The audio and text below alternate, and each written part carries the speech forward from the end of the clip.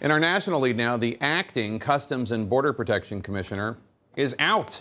John Sanders is leaving effective July 5th, giving no specific reason for his departure, though his exit comes amid the escalating humanitarian crisis at the border and widespread criticism of the facilities in which migrant children are being kept.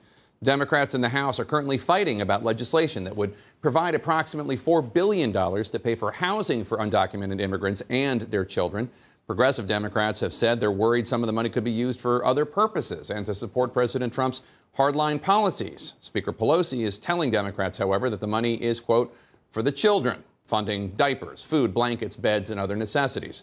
CNN's Sunlen Serfati is on Capitol Hill, and CNN's Nick Valencia is in Clint, Texas, outside a border facility housing children, one that has been widely criticized by human rights lawyers for being neither safe nor sanitary. Let's start with Sunlen. Sunlen, a meeting among House Democrats about this funding bill was described by one member as very tense. Where do things stand right now? Well, things, Jake, up here on Capitol Hill have been very fluid all day, but a deal between Democratic leadership and House progressives who at the start of this day had been very unhappy with this bill, it does seem to be emerging now at this late hour.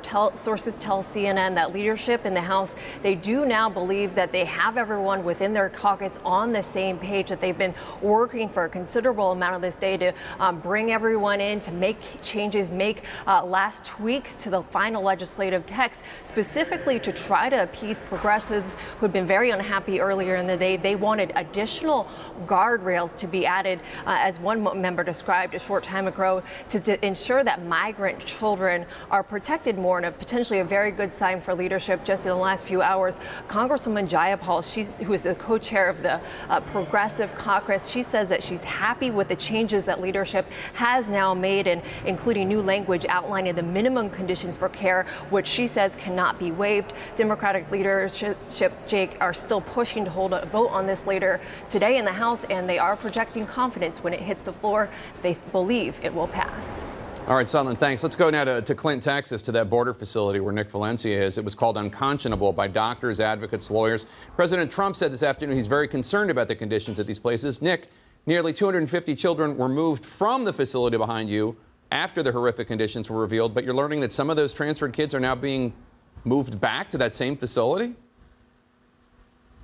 Yeah, an estimated 100 migrants are being moved back. Child migrants are moving back. And the concern, of course, Jake, is that they're going right back into the very conditions that they were moved from, that they were called, legal monitors called unconscionable.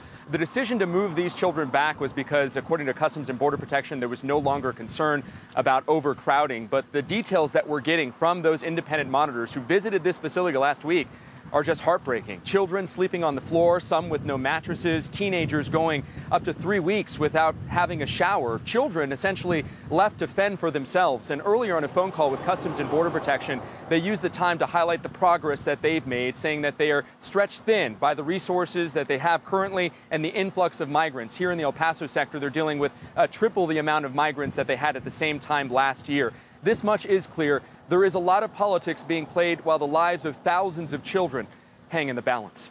Jake. All right, Nick Valencia in Clinton, Texas. Thanks so much. Let's chew over all this with our experts. Laura, let me start with you.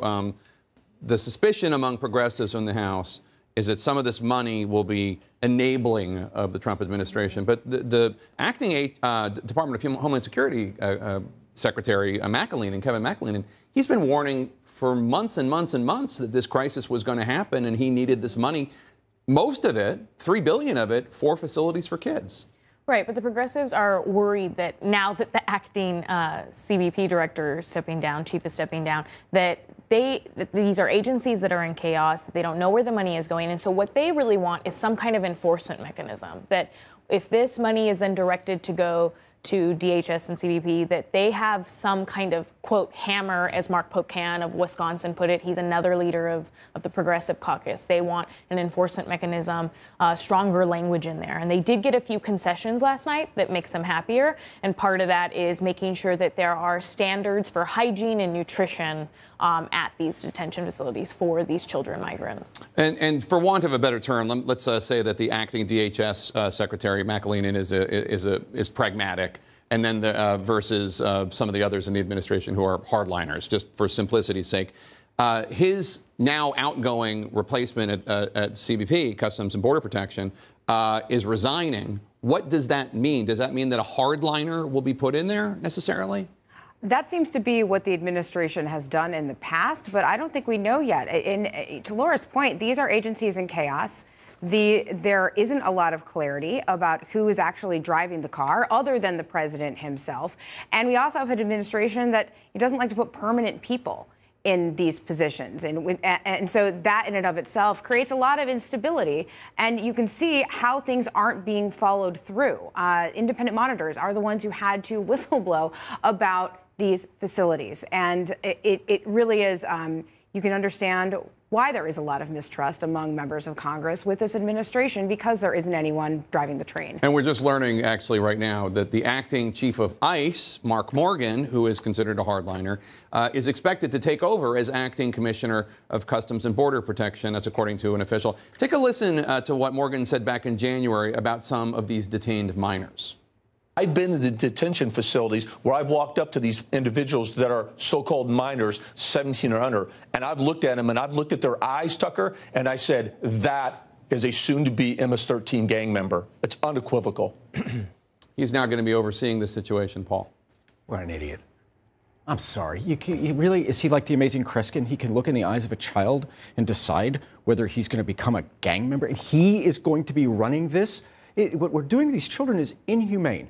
I have to say, the Democrats, now that they have real power, they're going to have to govern, not just oppose. And you know, the progressive caucus needs to be for progress. It sounds like they are. It's just like Pelosi's pulled her people together. But so it looks like Nancy Pelosi's doing her job as Speaker, which is to make progress and try to help these children, even if some of the money goes to things that they don't support. That's practical progress. That's good. For this man to say something that hateful, that racist about children, it's really shocking. It does seem to me that while this might appeal to the president's base, this is a horrible issue for Republicans writ large going into an election season. Yeah, and by the way, I agree with you. It seemed to be like an audience of one there in that clip that we saw. But yeah, I mean, ultimately, what happens is the command and control structure, when it collapses like this, people's belief that the government can get and solve crisis problems like this, it begins to wane. And when that begins to wane, you have people that sort of worry about how this plays politically. So I think what Republicans really like is the contrast that you're seeing up on Capitol Hill, which is getting to fight over who's to blame here and who's politicizing it more often. But one of the big problems is that if you're in charge and your job is to run an effective government and the government doesn't look effective, I think that becomes a problem for the administration as this goes on. Take a listen, Laura, to Tim Ryan, the congressman from Ohio who's running for president in the Democratic primaries. He had some words for President Trump over this border crisis. He wants this to be a political issue. This is what he wants. Every single day, he's in the news about being tough on immigrants. Well, go fix the damn problem. He's not a leader. He's not a leader at all. He is a TV host. You know, he's running The Apprentice out of the White House, and kids are suffering. And so the issue for Democrats is presenting an alternative, because they know that Trump is going to be talking about this the way he did in 2016, all through 2020, releasing more hardline proposals. And so that's why Pelosi really wants this bill to get passed today. She told members in a caucus meeting this morning, if you vote against this bill, it's a vote for Trump. And we don't want to show that weakness when we're about to put this on the floor. And take a listen to Republican Congressman Michael Burgess. He represents a district outside Dallas, talking about these detention facilities for children. You know what? There's not a lock on the door. Any child is free to leave at any time, but they don't. And you know why? Because they're well taken care of.